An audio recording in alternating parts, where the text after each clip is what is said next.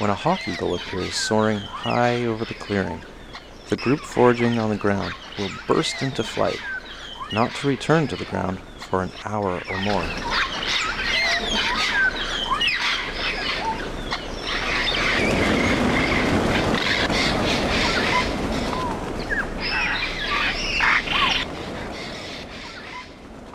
So if these places are so frightening to the birds, it raises the obvious question: what is so great about these areas? Why fly for miles and miles just to come here?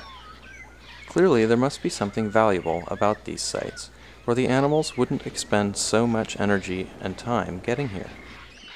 Although the details vary from place to place, the big attraction appears to be some combination of the minerals available, such as sodium and calcium, as well as the properties of the soil itself.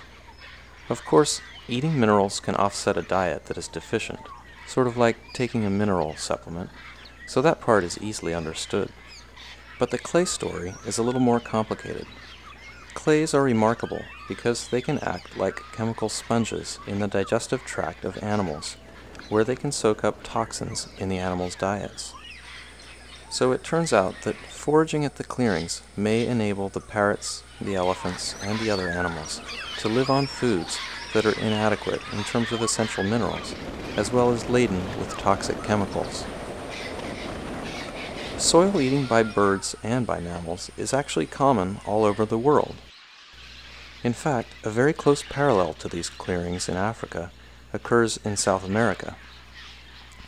Here in Peru, the similarly sized Amazon parrots and their kin, these are mealy Amazons, consume clay at a riverbank in Manu National Park. The ecological parallels of the sites in Africa and Peru are quite striking, although the cast of characters in each case is different.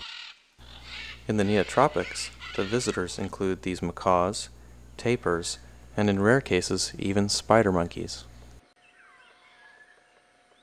So we have a sense for what the benefits might be, and they apparently outweigh the risks of the hawks and eagles. But there must be some other drawbacks as well. All these animals visiting one site for extended periods must also make the clearings good places to pick up diseases and parasites, much as concentrations of humans have done throughout history.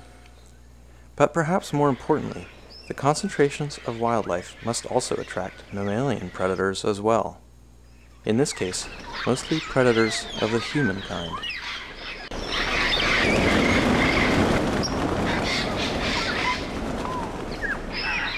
Although hunting of large mammals has been common at many clearings, and presumably has been so throughout history, the really lucrative strategy is to catch parrots alive and export them to foreign countries.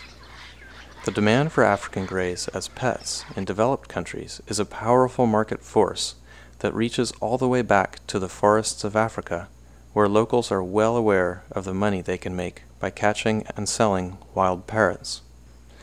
They of course have no idea how this process works. They simply know that they can sell the birds for good money in the nearest town. That's all they need to know to make this work. The trappers start early in the morning, selecting a site where the birds have descended before. They place their traps out in the middle of the clearing, they camouflage them well, and they bait them using two different strategies. The first is to use live gray parrots as callers or living decoys. These are usually birds that have been captured here previously, possibly even the day before. Some are placed in trees, and these are called appelons, or caller birds. Since most parrots have a healthy fear of coming to the ground, most of them wait for another bird to perch low in the trees before they take the risk to descend. By placing the appelon low in the trees, the trappers encourage the wild birds to come to the trapping site and to move close to the ground. Once they're there, they encounter the second strategy. They see the decoy birds that are placed on the ground directly in front of the traps. The trapping sites are supplemented with special plants that the birds are after. So the wild birds arrive, they see the tether birds, and lo and behold, there are parrots there already on the ground, feasting on the tasty treats. The trappers hide in a blind they've built nearby out of local materials. well camouflaged with palm fronds and other vegetation. From here they can watch the birds arrive and trigger the traps at just the right moment to catch as many birds as possible in each trap. They'll have just this one chance to catch the birds on any given day, so the timing is critical. The whole setup with the blind, the traps, and the decoy birds is all riding on this one moment. Once the birds get up their nerve to land on the ground, they immediately begin to eat plants and soil and to drink the water. And of course, the more that arrive, the more attractive the sight becomes to all the other greys in the area. They are nervous though.